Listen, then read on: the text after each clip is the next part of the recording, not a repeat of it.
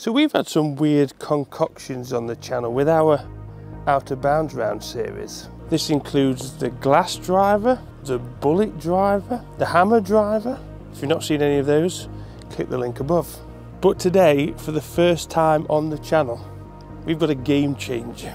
The all-in-one golf club by Q Golf.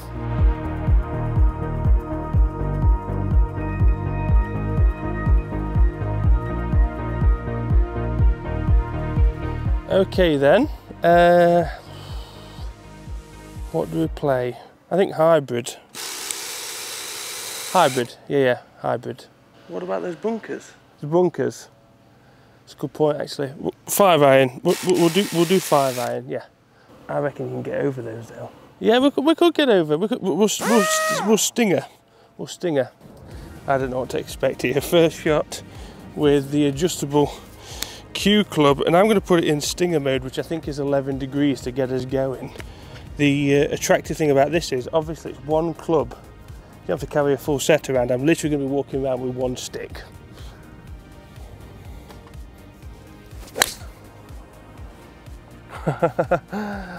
Wow. Well, it flew like a hybrid. I don't know where we are. Let's go and have a look. Now I've got to admit guys, this specimen really intrigues me to a point where I feel like it would be cool to do a few holes this versus my exact club. So we select 5-iron on this, we use my 5-iron against. If you want to see that, we need 3,000 thumbs up. So hit the thumbs up please, that'd be lovely. Thank you. That surprised me. Not that I thought it was going to be bad, but it did fly like a hybrid on the hybrid setting. This is a graphite shaft, 80-gram regular flex, but the shaft itself is rather interesting. So obviously the biggest hurdle that you've got to get around with an adjustable club is the length. If we've got 14 clubs in the bag, no two clubs are the same length, matter of fact. Now to get around this, I've got a long shaft. Now to get around this, Q Golf has got a long shaft. And with that, I've got different options all the way down. So if you select the short iron, you can actually grip down this particular shaft. It sounds so wrong, but it's not. Okay, so I've got 146 yards left into this. So I would usually hit 9-iron. So I'm in fact going to hit 9-iron. Now, from the top of the grip, this feels miles away. It feels like a one-length 9-iron. Where's this gonna go? Probably that house. But we've got the option here now to grip down to a 9-iron length. Doesn't feel too weird. And try and execute the shot.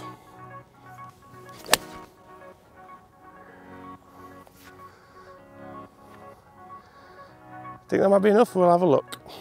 Pure convenience, I feel. It goes from anything from a 5 degree to a 64 degree in one golf club. Okay, so I've still got 9-iron in hand, but we're short. Needs a bit of loft, so I'm going to have to go to my lob wedge, I think.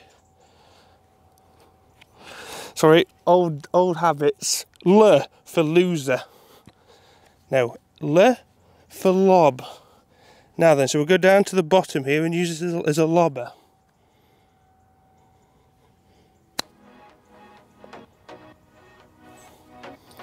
Okay, that had a bit of loft to it, didn't it? Not bad. Now then, I know what you're thinking. This guy sucks. Correct. We're finally on the short stuff, but we need a putter. Didn't bring my bag, so we ain't got a putter, so I'm going to have to put this in the putter setting. Of course, the P at the end, which is 5 degrees. Now, if you look at standard lofts, I'd say it's more the 3 degree that you'd be looking at. So I'm going to do a bit of a forward press.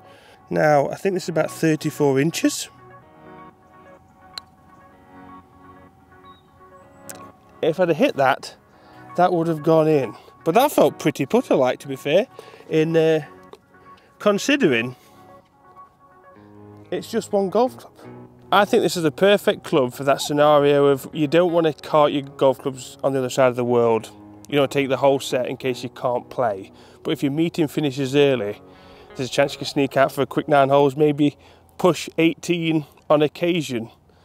You want something there just to be able to whip out and hit a few shots with. I think this is perfect. Maybe you could live in the trunk of your car just for a quick few holes, just to keep yourself warm for the weekend medal after you finish your work. You know, a few scenarios for you to think about. Okay, a relatively long par 4 on a stunning day at Hollywood Golf Club, and I'm obviously going to go for that stinger setting again. I'm not sure if you could use the 5 degree, I'm sure that's possible as well, but I'm going to stick to the 11. I think that's a good like hybrid option. And yeah, the head weight is very impressive, I've got to say. You can definitely feel that.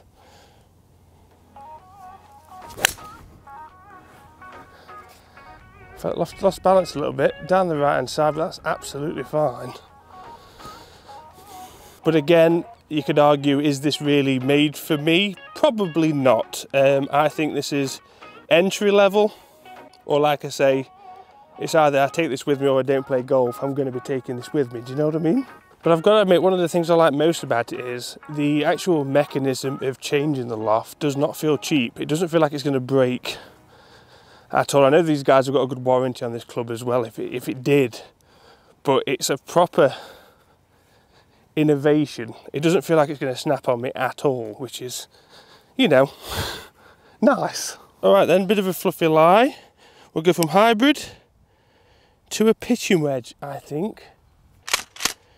So we're going to remember to grip down here, very important. And I've probably balls below, so we're going to aim to the left hand side.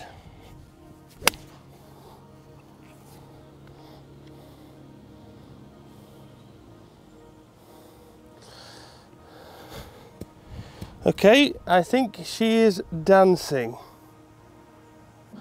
Okay, decent length putt to the 5 degree putt option. A little bit of a forward press, bang for birdie. It sounds so easy when you say it like that.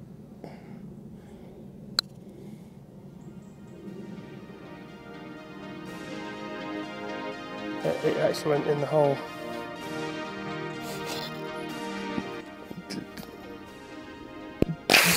It's a bit of a concern when you put better with this than you do your own putter. So why is everyone on tour not playing this? Well, it's not built for them, number one. A heavy, regular, hybrid sort of club is not really going to suit well. But another thing is, it's not legal. This thing currently is illegal. This is something that could change in the future, but it's not meant for tournament play. It is literally just to keep the cogs moving. So Q Golf have also said that every aspect of Q's head, is that like the bloke from James Bond?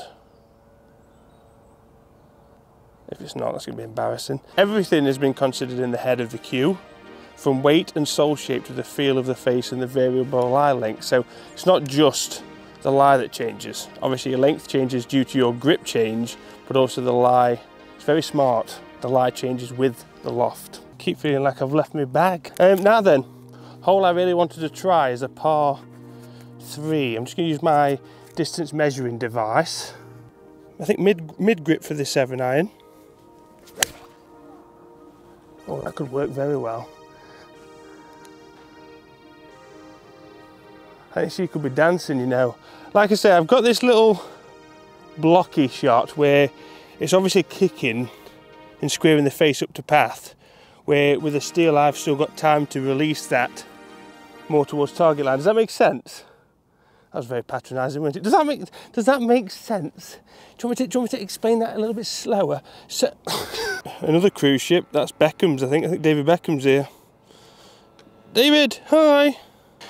Okay, PP setting. A little bit of a forward press again, and that fade, little fade left to right putt.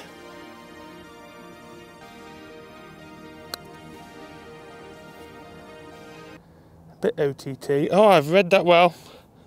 I've really read that one well.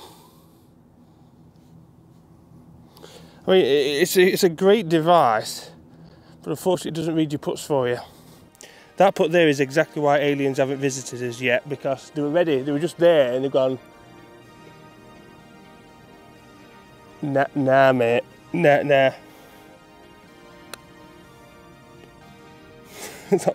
Not bad, good 4. Yeah, add that to the 3 putt stats.